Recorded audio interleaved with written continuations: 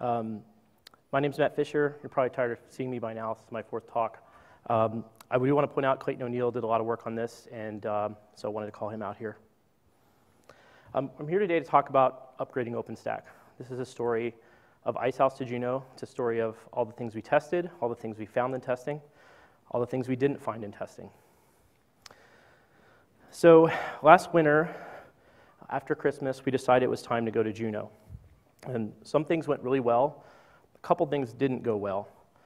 Before I get started, has anyone here done an OpenStack upgrade before? Anyone? All right, some of you. All right. The rest of everyone else will probably learn something here. First, our general philosophy on this. We don't like to get behind. We plan on upgrading every 6 months, some services more often than that. I don't really trust jumping multiple releases. I know it's possible, but I think this path is more well tested, I to J, J to K. Keep up with it, or you're going to have problems. Automate everything. I'm going to go into that in a little bit more detail later. Test this process over and over. Don't go to production and try it for the first time. Get the process down. Figure out how you're going to do rollbacks in case it goes horribly wrong. Also, this may impact your customers. It's probably going to impact the APIs. It may have worse impacts. Figure out what this is before you go to production. And try to do all your testing with production data if you can. I want to talk more about automation. This is a big thing for us. A lot of people have to do upgrades in the middle of the night during a typical outage window. And that's when you make mistakes. If you type something wrong, our team has rebooted a compute node in prod by accident. We've even installed the wrong version of Ceph on a box by accident. And just be careful. If you have automation also, I said test it over and over. If you have a 25-step checklist that you're doing by hand, it's a pain to test. If you have a script, it's a lot easier. Also, it takes a little pain to write these automated upgrades, but you're going to use it again. We've already started the process for Kilo, using the same tooling we used before with a few tweaks. Finally, our automation scripts are our documentation. I'm actually in the process of upgrading Keystone to Liberty, and I sat down, I said, how exactly did this work again? And I read the scripts, and it's right there, and I can see the exact process. Okay, so prepping for Juno. These are some of the prep steps. Wait, this might be the wrong slide. But you do have to do prep work before you can go to do an upgrade. The first big thing for us was Puppet modules. We were on the Icehouse branch. We moved to master. We use Git upstream to do this. That just basically is a way to import changes from Git on a regular basis and automatically merge them in. What we found during this time is that config options move. The OpenStack developers like to move config options around just for fun. And you'll find if something was in a default section before and now it's in another section, services won't work, or you'll get deprecation warnings in best case. So a lot of the Puppet changes we made were to fix these errors. The other thing we did was set something called ensure latest, which I'll kind of explain on a later slide, but it's a Puppetism that basically simplified this process. Clayton and I did have some unexpected benefits from fixing all these Puppet issues when moving to master. Our number of contributions skyrocketed. We started participating in the meetings and on the mailing lists, and Clayton and I eventually got voted in to be core contributors for Puppet. So that was a good benefit. The other thing we did was a lot of planning. We actually wrote a blueprint and reviewed it against our own internal Garrett server. This let service experts, so the Neutron expert and the Cinder expert, could weigh in and say, this is how I want you to handle this part of the process. We also dug deep into the database schema migrations. This is actually where gives us the most significant outage issue. We have an active HA setup, so we have an issue of old code, new database, or new database, old code. When we had done Keystone before, we actually read through all the migrations, but in fact, it only takes one or two things in a migration path to make it have a problem. So at this point, we actually just decided we're going to take an API outage and just let's keep it short. We also tested deprecations. So we just did a basic upgrade without any automation and then dug into log files and looked to see what's deprecated, what's broken. We made a master list of these. 4 or 5 of which we fixed. The rest we decided we could fix later. And finally, actually there's 2 more things. Doc bugs. The docs are great, but there was bugs. I saw incorrect default values. I saw config values in the wrong places. Even things like the Nova compat flag had the wrong name in the docs. So check the docs, but you may need to double check that the values are right. We submitted bugs for these. We tried to fix these if we had time. And one more quick thing. Our Neutron database was not stamped for Icehouse, and without a stamp, the database migrations weren't going to be run by Puppet, so we pushed out a stamp. Font is a little messed up. So how do you test upgrades over and over? Because once you've done an upgrade, what else is there to do? We use what's called virtual OpenStack environments. They're disposable, easy to build OpenStack environments that you can stand up a Keystone node and a control node and a compute node, run your automated upgrade, see what happens, tear it down and start over. Even if you do this over and over, one thing you can't forget is to test a clean build. A node that had Icehouse packages with Icehouse Ubuntu config files and then is upgraded and new Puppet code running on it might not have the same resulting config as a Juno Ubuntu package and Juno Ubuntu config files. We actually found a couple problems with this.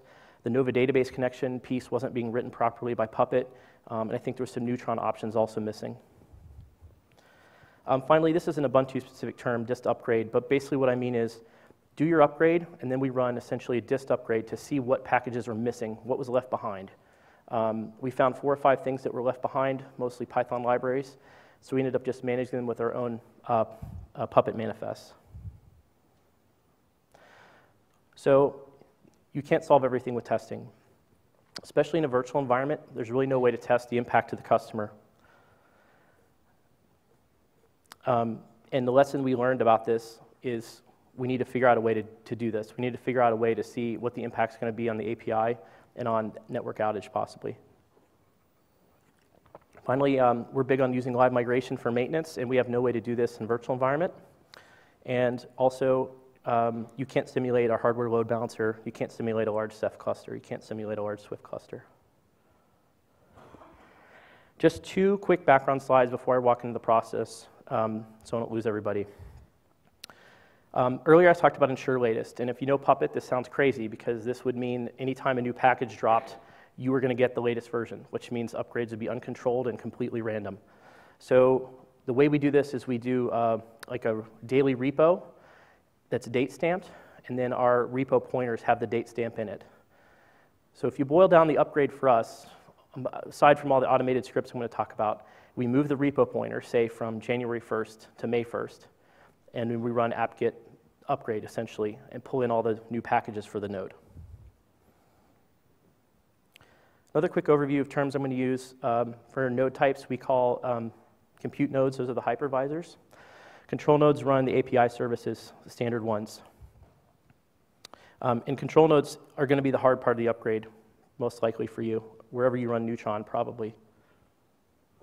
The other thing, control nodes do host the database, so we don't have separate database nodes here for Cinder and Glance, etc. Keystone and Horizon nodes, we're not going to talk about today. And the reason is we run them on a separate set of nodes that are on a globally replicated cluster. Keystone is already upgraded. We're already halfway to having it on Liberty. It's on its own cycle. It has its own process, and I don't have time to go through it today. And Horizon is also special, and we're going to cover that later at the end here. So let's go through the initial plan, how we're going to do this. This is sort of a start point. This is initial basic setup for a control cluster. 3 control nodes. Everyone's running Icehouse. On these nodes are virtual routers, and they're part of a shared MySQL cluster that's also stamped to Icehouse.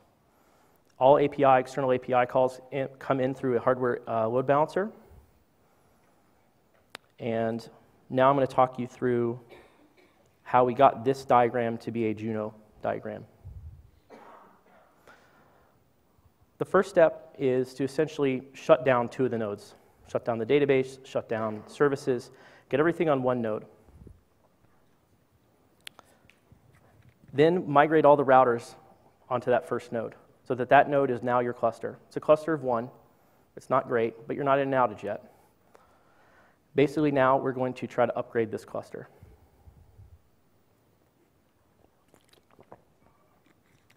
When we do the upgrade, we've shut down the A10 because I don't want to deal with customers booting up instances when I'm in the middle of this.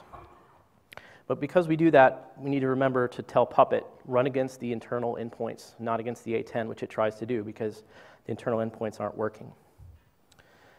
We run Puppet now via Ansible. Puppet moves the repo pointer, as I mentioned, downloads and installs packages, can reconfigure services, runs database migrations, and then restarts all the services. The other very important thing in here Puppet is doing for us is setting the Icehouse compatibility flag. Because this diagram only shows one control node, and I still have a lot of compute nodes that are still on Icehouse, I basically need Nova to still talk Icehouse until I've upgraded everything.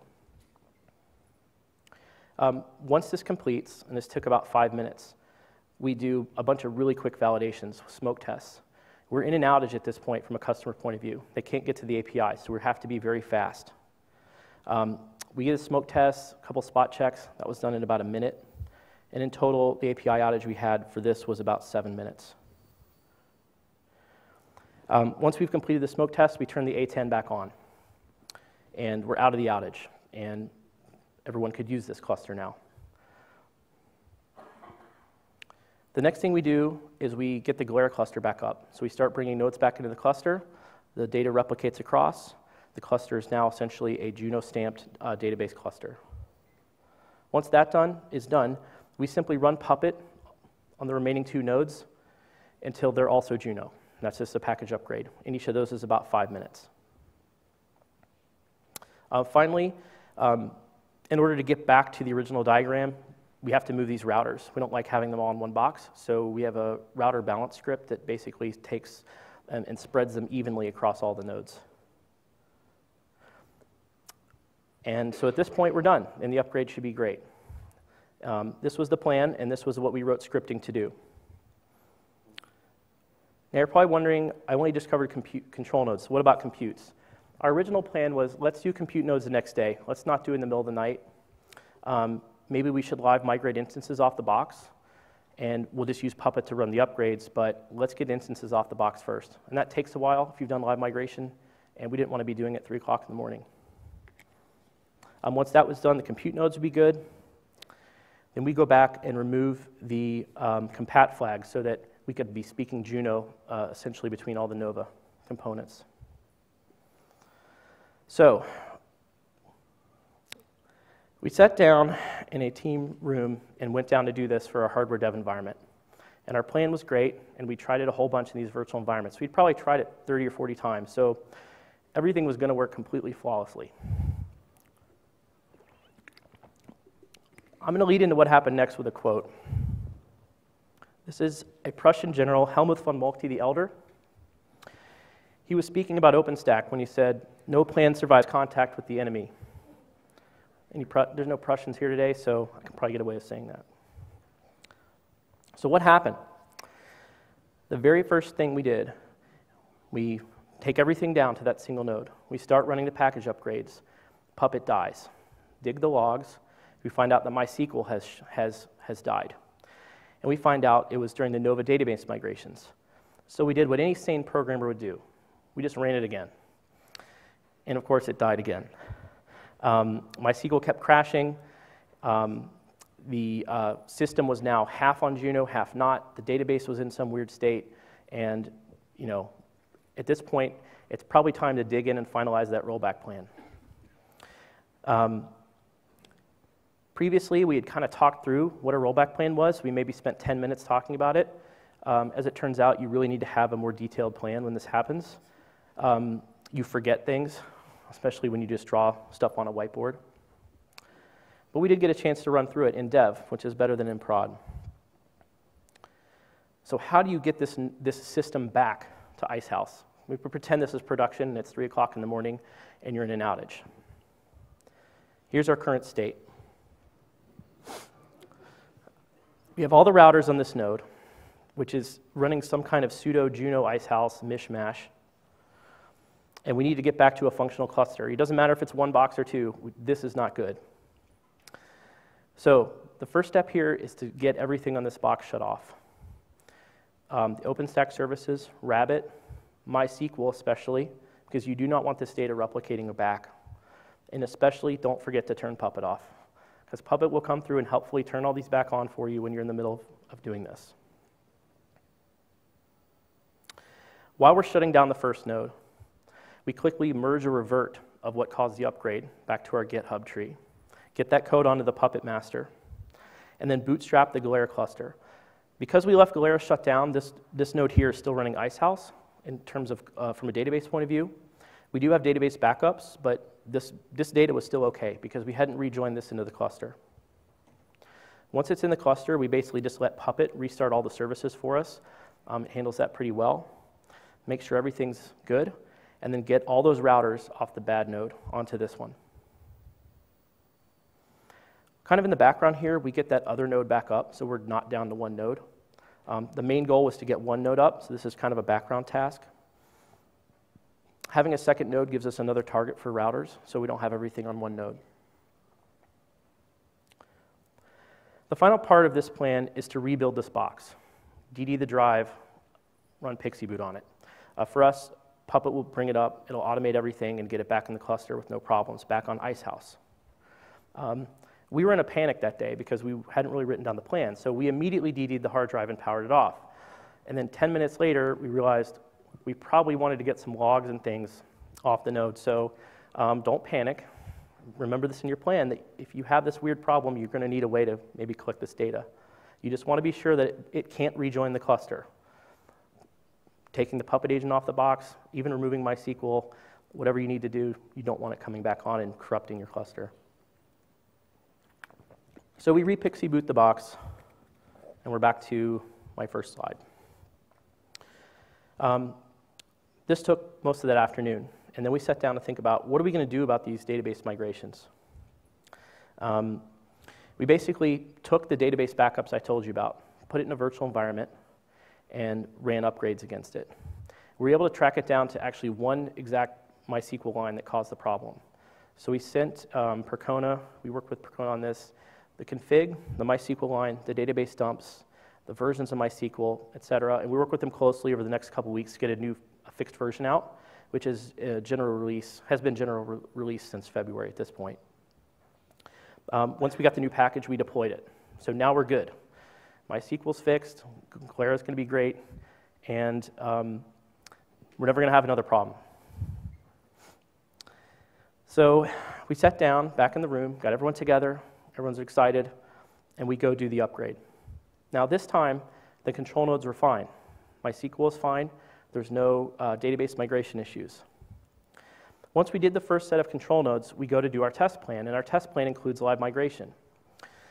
This is when we found out, when you're running the compat flag, Nova will not let you live migrate. It prints out a horrible dire warning. It's going to blow up everything. By the way, I think this may have been changed recently. But it did sort of affect our plans because we were going to do live migration the next day and run the compute upgrade. So, second change of plans. Let's drop live migration. It can be impactful. It certainly takes a long time. And it wasn't going to work anyways, so we didn't really have a choice. And let's just do compute nodes that night.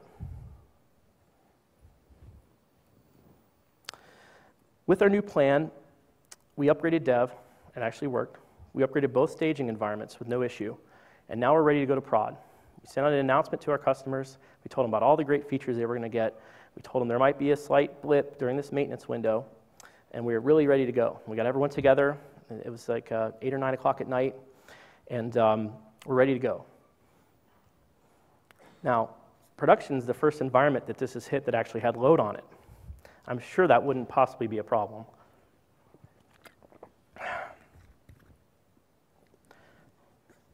What happened in production? Well, you remember how we put all the routers on one node. When you restart Neutron and OVS-related services, the flows get dropped, and they time out. And when the flows time out, customers can't get to their VMs. And our customers' customers, meaning external people, can't get to those systems either. So alerts start blowing up, and this is every virtual router. So this is every customer in this region when this happened. The solution was essentially to wait and watch the flows come back. It wasn't a great solution. Also, some routers didn't come back right. This can sometimes happen. The solution is simply to migrate them, but at this point with one node, we have nowhere to put them. So the only next thing you can do is just try to get another control node back online as quickly as possible. And you're essentially racing the clock and seeing how many customers are going to call you within the next 6 to 7 minutes. Also, remember I said test with production data. We actually did that. We pulled database dumps from staging and production, and we ran the database migrations, and we were sure they were right, except I only pulled them from one region. When we ran the other region, the Neutron database migrations failed. There was something about a missing key. The table was empty, so we dropped it, and then database migrations recreated it for us. That was done as a spur-of-the-moment decision, completely unplanned. So test with database backups from both regions if you can, or this will happen to you. So this all finally completed, and the upgrade was finally done. We did cause that network outage to customers with the OVS issue, but other than that, this actually went pretty smoothly. All the other issues I've told you about occurred during testing, in terms of the MySQL issue and whatnot. This wasn't too terrible, but there was things we would have liked to fix in the future. There should be a better way, we think, to do these upgrades. Most of our problem actually has to do with package installs. Of all the downtime we had, package installs were about 5 minutes. That was almost most of our downtime, was watching packages download and install. The other thing we had is we had thought at the beginning, like, let's just upgrade one service at a time and like keep this really minimally. But because of package dependencies and interdependencies, this is not doable for most packages. And so you end up with this massive upgrade of upgrading everything at once, at least within a box, and I think that's just inherently riskier. We'd like to be able to upgrade, say, Nova Neutron, or maybe just Heat, without causing this problem. So we've actually spent time looking into Python virtual environments. We really like the advantages they give us here. You don't have to worry about conflicting versions of Python libraries.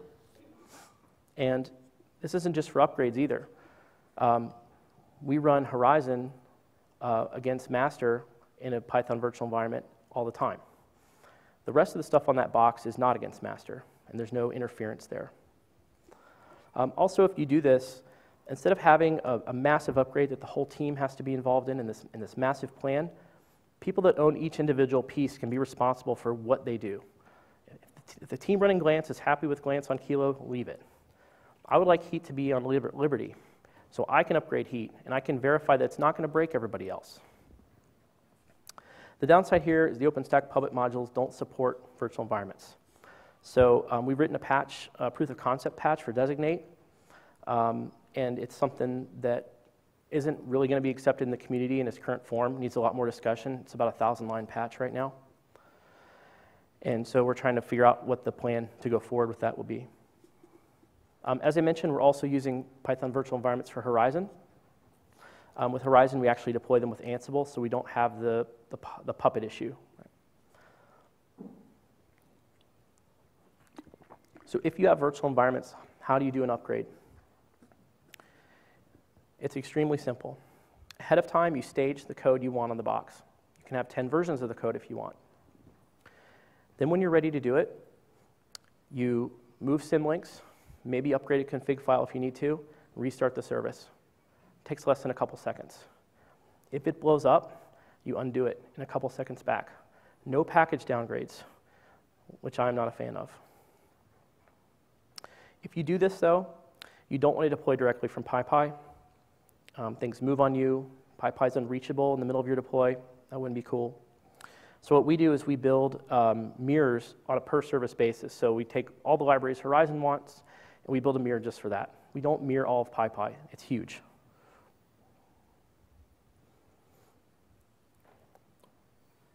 What else would we have done differently?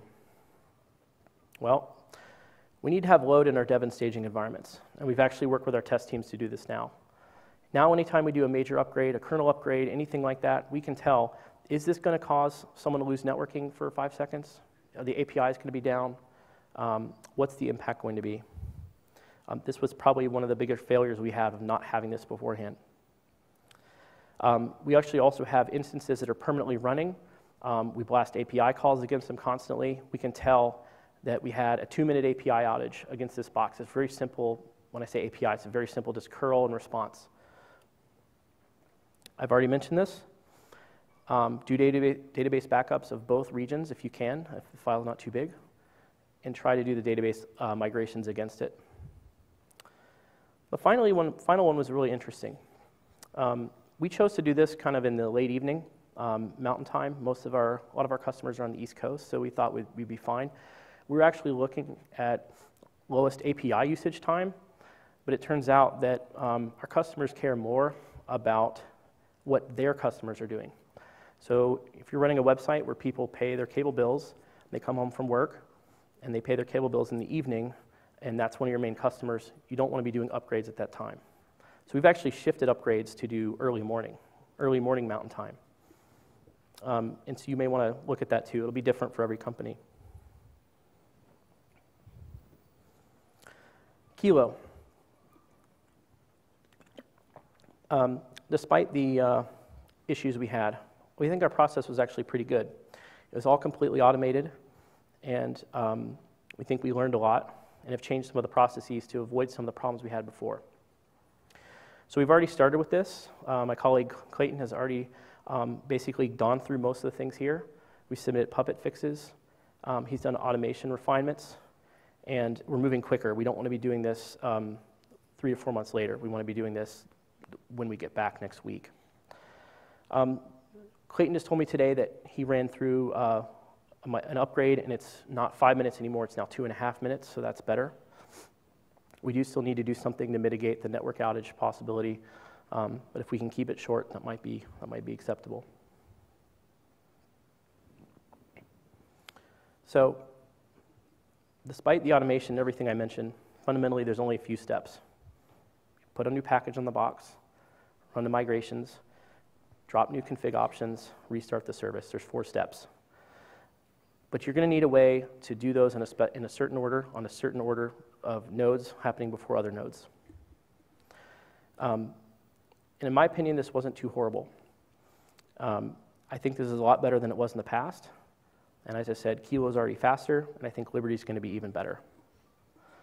The painful process, the pre-work, was figuring out the order of what nodes would go first and how we might recover and coming up with that plan. And once we did that, I think we can tweak it. So hopefully by sharing our fun and our pain today, you can think about your upgrade process, how it might be better than ours, or how it might have something in common, or things you might want to share or gain from this. And I have some time for questions. Surely you have a question, Dave. I'm sure I do. I'm going to let somebody else go first. So the compat flag you're talking about, is that the Nova upgrade levels thing? Yep. Yeah, it's the Nova upgrade levels flag, and that was the one that was wrong in the docs. Don't forget to repeat the question. Yeah, the question was, what was the compat flag I mentioned, the Nova upgrade levels flag? So. Can you explain the status of the master branch of the OpenStack 4 stuff? Do you think it's ready for Kilo upgrade? Yeah, that's an interesting topic that we talked about earlier this week about the status of master. I think they're waiting on a couple things in order to branch off what they'd call stable Kilo. One of those is, I think, some Keystone v3 stuff, and there was something else in there. We did our tests, or Clayton's doing his tests right now against master. So it'll just be missing a few things. We try to stay on master because once you go to a stable branch, if you want to do a fix, it's 2 commits, not 1, and it's just slower. For the benefit of the recording, could we have the rest of the questions at the floor mic, if possible? Thank you. Go ahead. I can repeat it. Can you just explain the whole database stamp thing? I've never really understood what exactly that is and how it works. The database stamp thing? I can explain it to the limit of my knowledge, which is essentially, it's a stamp, right? And then when the migrations run, if they don't see the stamp, it was unstamped, right? So the migrations, I don't know what I'm starting with here, right? So I'm not going to go to Juno.